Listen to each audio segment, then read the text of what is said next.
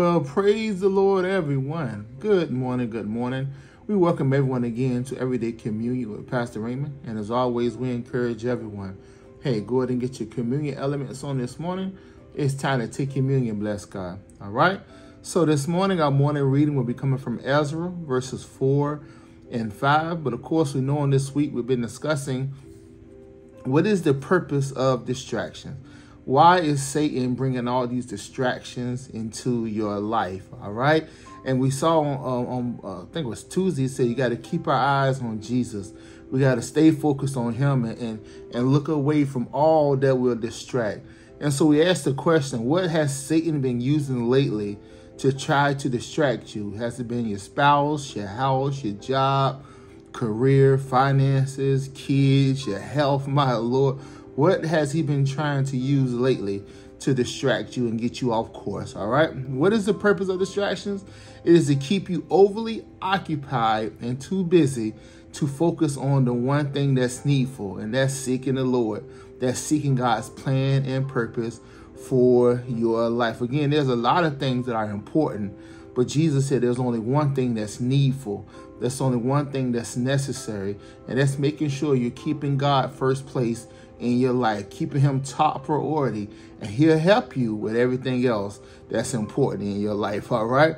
So let's read Ezra 4 and verse 4, and it says, "Then the people of the land weakened the hands of the people of Judah and troubled them in building and hired counselors against them." Why? To frustrate their purpose. My Lord. Amplified verse 5 says, to frustrate their purpose and their plans. My Lord. Distractions come to frustrate your purpose and to hinder the plan of God for your life. They come to stop you from going forward and doing what God has purposed you to do. You have a great assignment and call upon your life. Don't allow distractions to come in and stop you from building.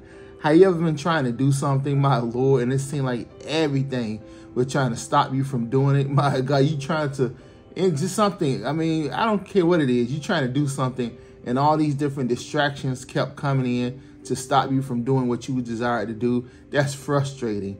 And that's what distractions come to do, to frustrate your purpose, to stop you from going forward, to stop you from building, to stop you from carrying out the call and assignment God has placed upon your life. And I encourage you, don't be distracted on today, my Lord. Don't allow the distractions to come in and hinder you from doing what God has called you to do. Amen? Amen. So let's go ahead and take communion on this morning. Father, we love you, we bless you, we praise you. Father, we thank you for this new day and another opportunity you're giving unto us to come before your table to commune with you and one another. And for that, Father, we say thank you. And we take the bread right now, which represents the body of our Lord and Savior, Jesus Christ. Lord Jesus, you was wounded for our transgressions, bruised for our iniquities. The chastisement for our peace and complete wholeness was upon you. With and by your stripes we were healed, therefore we are healed. And we say thank you, Lord Jesus. Everything you did was for us. It was all for us, and we say thank you, Lord Jesus. And we acknowledge every time we take communion, all the covenant benefits, rights, and privileges are released and dispersed on the inside of us. And we say thank you, Lord. Oh, we love you, Jesus. We do this in remembrance of you. We take the bread, we eat all of it. Thank you, Jesus. Thank you, Lord. And we take the cup of the blessing, the blood of Jesus. Because of your blood, Lord Jesus, we stand before the Father this morning, holy, blameless, the righteousness of God, without fault, without blame, in love. All sins forgiven, past, present, future sins forgiven, never to be remembered again, never to be brought up again, never to be discussed again, my God. And we love you, Lord Jesus. We take the cup of the blessing, the blood of Jesus, the blood of the new covenant, and we drink all of it. Saying thank you, Jesus. Thank you, Lord. So I encourage you on this morning, beware of the distractions. They just come to frustrate you. My God, you're trying to do great things in the earth, and these distractions come to try to frustrate your purpose, my Lord. But I encourage you, don't allow it. You keep on going forward. Amen. Amen. So let's go ahead and do our in-him confession on this morning. I am who God says I am. I am in Christ Jesus. I am the righteousness of God. I am forgiven. I am blameless. I am free. I am not guilty. I am accepted. I am loved. I am chosen. I am adopted. I am a child of God. I am whole. I am complete. I am healed. I am blessed. I am favored. I am increasing. I am cared for. I'm walking in authority. I am victorious. I am an overcomer. I am heaven bound. And remember, you're speaking to yourself right here. I forgive you and I release you.